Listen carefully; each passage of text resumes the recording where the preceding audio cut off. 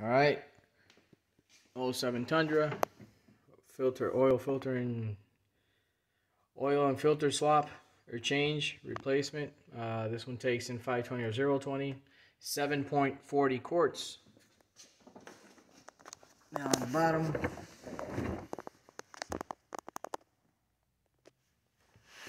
so for the filter housing, which is plastic, I used a MX 2320 filter wrench. There it is right now draining. And then it's a 14 millimeter socket for the bolt back there. You can see it back there.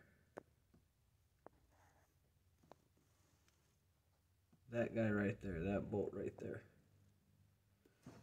Yep, 14 millimeter.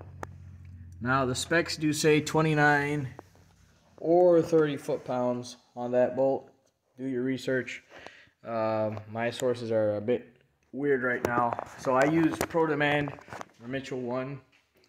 They use two different specs for some reason, 29 or 30 when specifying the drain plug. So yeah, do your research, do your best. I can't give you a straight answer with that one, but that's it.